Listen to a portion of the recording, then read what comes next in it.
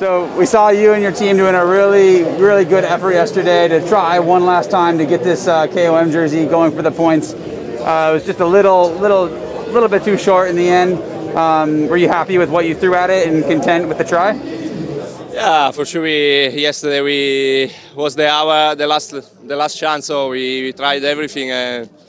But you know, I was out of the game for more than 1 week because I was sick, so I didn't take point, nothing. I tried everything in 3 days. It was too hard, but it was there. It was close. But you know, now the jersey is on the. I mean, Vingegaard is the best climber in the world now, and it's correct that he won also the mountain jersey. Do you think there is some space to consider how they award the points on the climbs in the Tour de France? This is the 3rd year in a row that the yellow jersey winner is also going to have the mountains competition.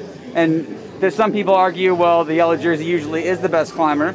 But as fans, it would be exciting to see someone else in the podium, someone else in the jersey. Yeah, I know, but especially when you have the finish line on the climb, it's also correct to take a point. So I think in the end, this rule is correct. Maybe if someone else want to win this jersey, he need to attack more. He need to be more in the breakaway, and he need to take a point everywhere. Otherwise, the GC rider can win also the other jersey.